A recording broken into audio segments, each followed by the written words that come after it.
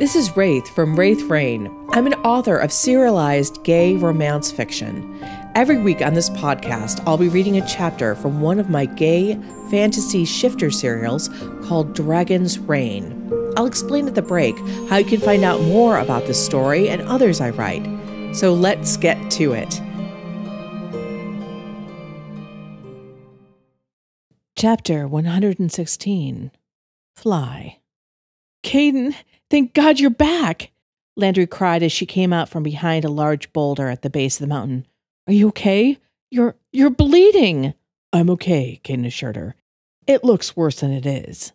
Blood had seeped through his shirt and made long stains that ran down his arms, though the wounds were no longer actively bleeding. The stinging had stopped as well when he'd reached halfway to the mountain. Now there was only a faint ache. Landry stopped a few feet from him. Her hands lifted and lowered, as she clearly wanted to help him in some way but didn't know how. Did you kill the werewolf? Ross asked, peeking his head around the boulder. More heads appeared over the boulders surrounding the mountain base. Faces that were still pale and pinched with fear had slightly hopeful looks on them now that he had returned. It ran away, Caden said. Ran away? Jasper stepped around a boulder. Really? Just ran away? We fought. Caden gestured to his wounded arms. I won. He decided he didn't want to see what happened next. Caden felt like he was exaggerating a little bit, but Jasper had his hackles up.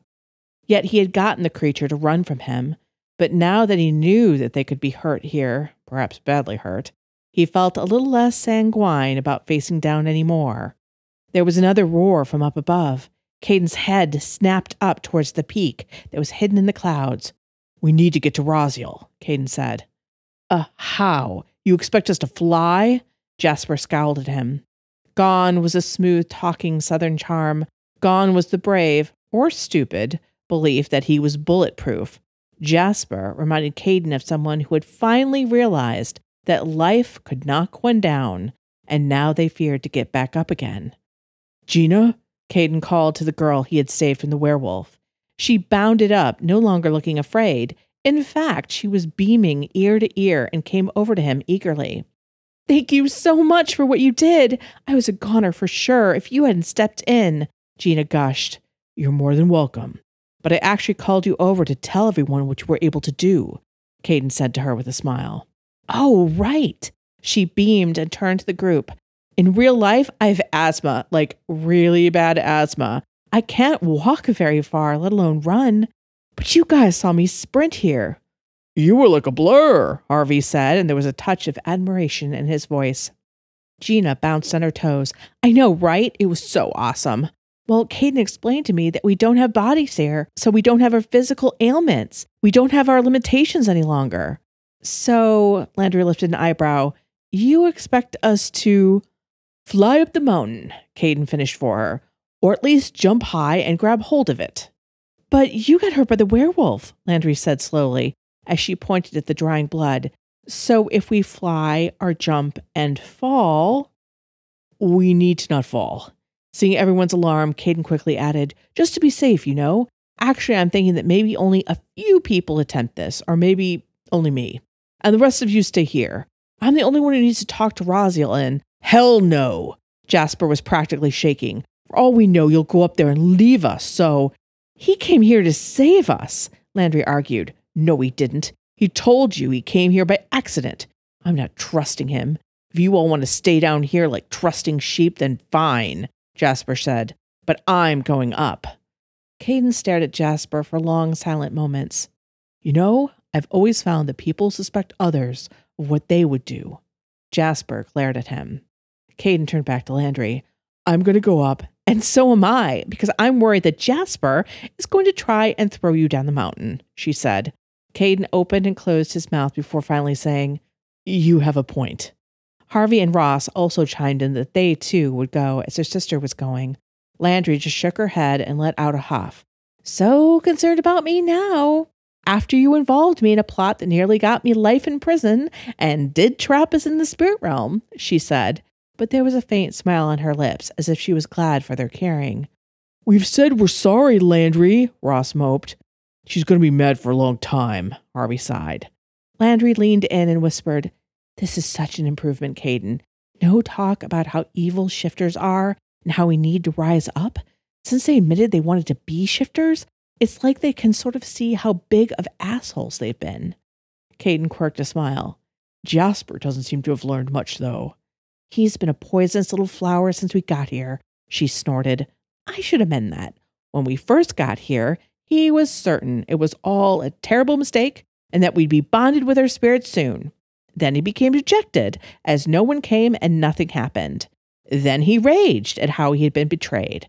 But it actually seems to me that the behemoth betrayed everybody. He wasn't special." "No, he wasn't," Caden agreed. "It told some of the faith that they would be able to bring more spirits into the world, but I don't think it mentioned that they would all be enslaved to it or that the human souls would be kicked out of their bodies.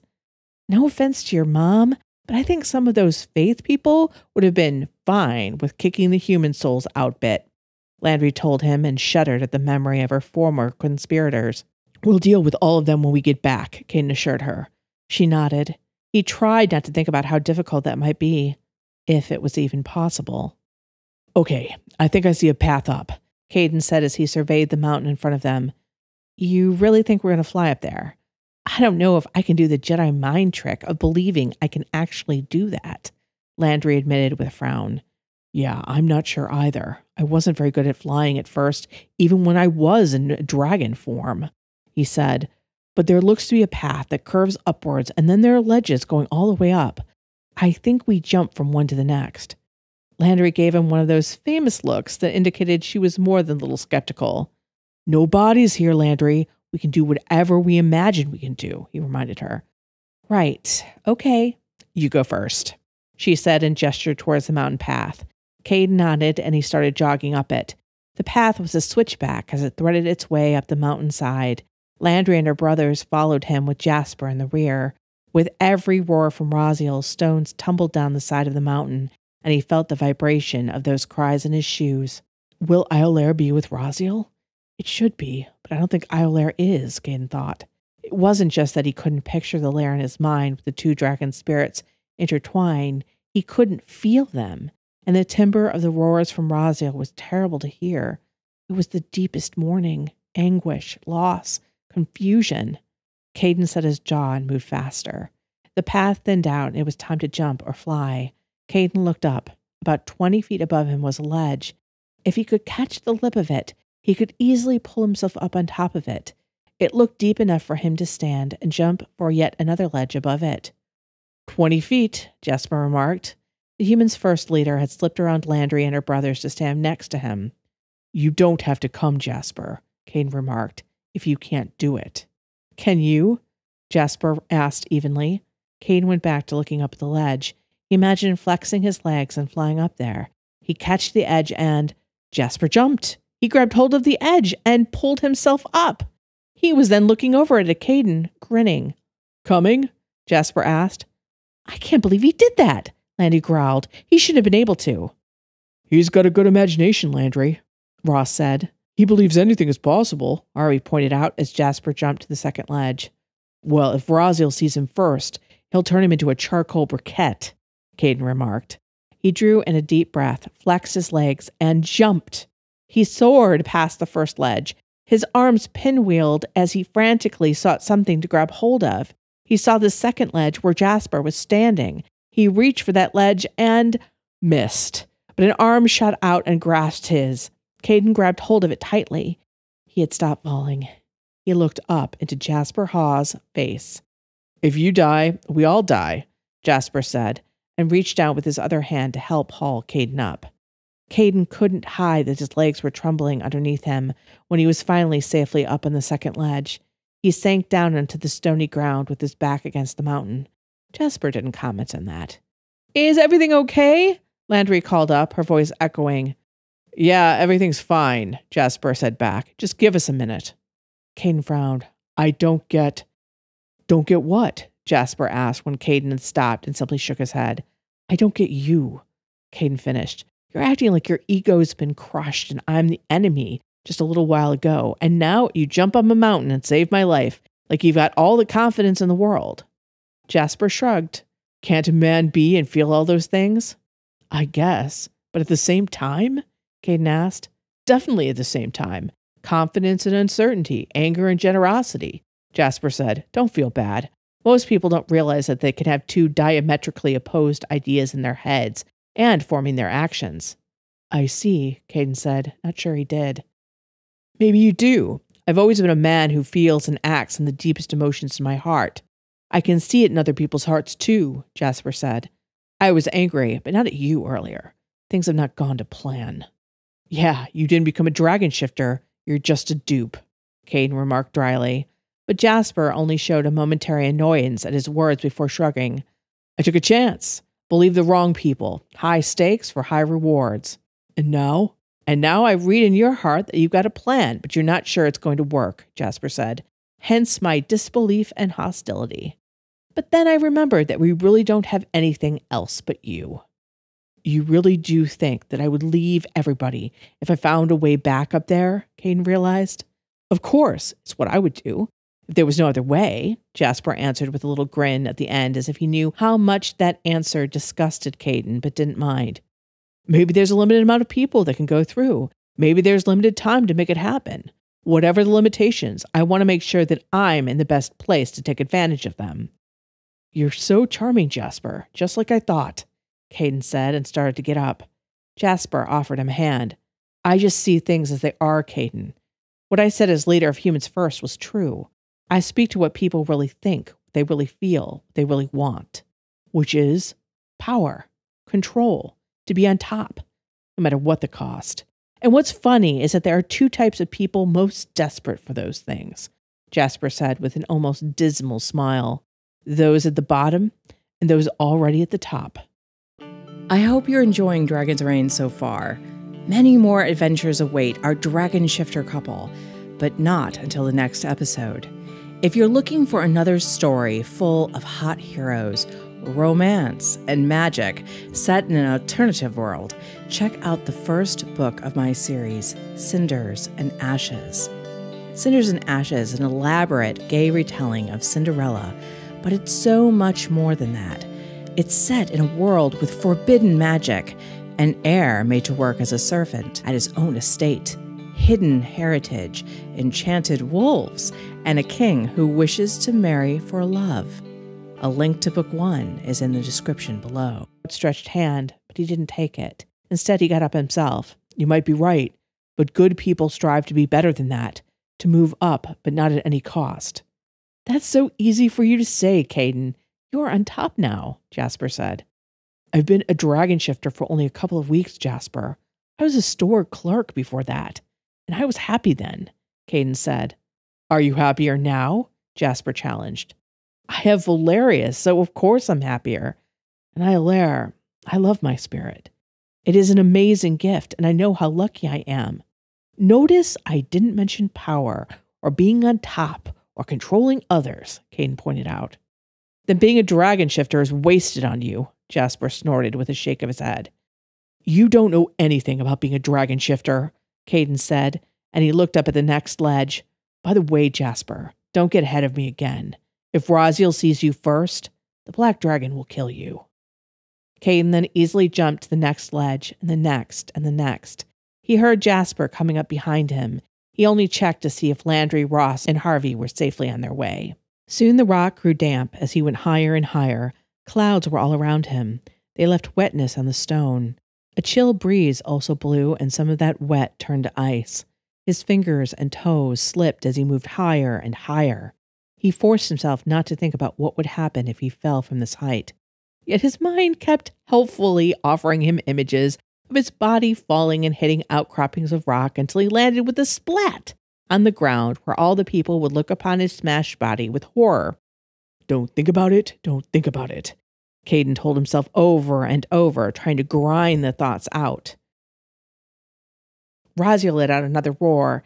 It was the first in a long time, but it was so loud now, so powerful. The mountain shook under it, and Caden's hands nearly slipped off the icy ledge. He let out a cry then, dug his fingernails into the bare stone, and somehow got a hold. The roar seemed to go on forever. When it ended, he was deafened. His ears rang. Caden pulled himself up onto the ledge and rolled onto his side. He just lay there and breathed before looking over the ledge, but all he saw was clouds. "Everybody okay?" Caden yelled down. His ears were still ringing, but he heard back faint answers. "Go talk to Raziel before it kills us!" Landry shouted from some point below. "Keep where you are if you're on firm ground. I'll get to Raziel," Caden shouted back. He looked up and saw only clouds again before they thinned for a moment, and he could see a huge jutting ledge above him in the corner of a cave. The lair! The ledge was double the height of the ones he'd leaped to so far. If Raziel roared again when he was about to jump, or when he reached the ledge, well, it was a very long way down. "Just be quiet, buddy, just for a minute." Caden crouched low and took in a breath. Time seemed to slow. He closed his eyes and remembered what it felt like to fly as Iolair. He could feel the cold air blowing up along the side of the mountain. It would lift him as if he were light as a feather. He would soar. Caden jumped. It was more like he just lifted off. The air took him into its embrace, and he was flying. His eyes opened, and he was even with the great ledge. He glanced down, and his feet were hovering above only thin air. "Flying! I'm flying!" Caden thought, and he did a loop-de-loop. Laughing wildly, he heard Landry shout, "What's going on up there?" "It's fine!" Caden couldn't help the laughter that bubbled out. "I'm flying!" "You're what?" Landry shouted. "Flying!" Caden answered. "Just hold on! I can see the entrance to the lair and—" "Oh, wow!" Crimson eyes stared at him from within the darkness. They were huge, as large as dinner plates. He'd seen Raziel in the flesh, but in the spirit, Raziel was even more magnificent. The massive head came out of the lair, then the serpentine neck that seemed to go on for miles. The front forelegs were as large as tree trunks in the redwoods. The clawed feet clicked on the stone as the black dragon emerged, foot by foot. "Raziel," Caden breathed. That head lowered so that those red eyes could regard him long and hard. "Raziel, it's me, Caden," Caden said and touched his chest. "Can you understand me? Don't you recognize me?" The black dragon's head tilted to the side, and Raziel took a deep scent of him. Caden's clothes were pulled away from his body, that inward breath. Those red eyes shut to half-mast for a moment, and then widened once more. "Caden?" The rumbling voice was so beloved. Caden's eyes closed. "Raziel, thank God." "You should not be here, Caden.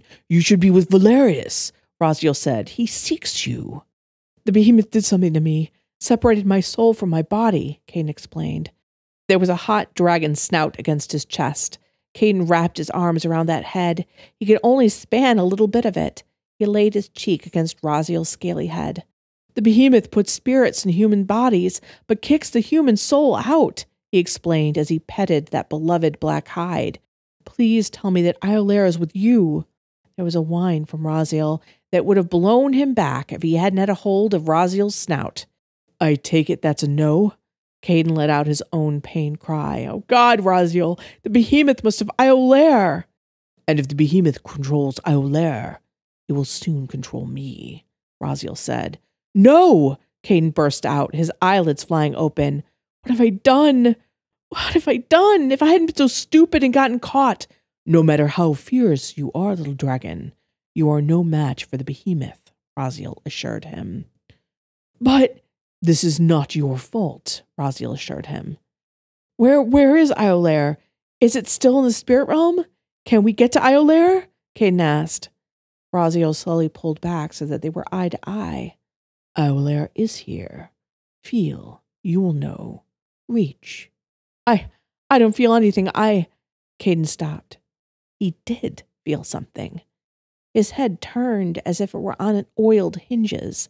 He was looking back towards the crater. It had been empty before, but now he knew it wasn't. And Iolair was still separate from the behemoth. He could faintly hear the cracking of ice. His head snapped back towards Raziel. "Let's go, Raziel," Caden cried. "We can get to Iolair."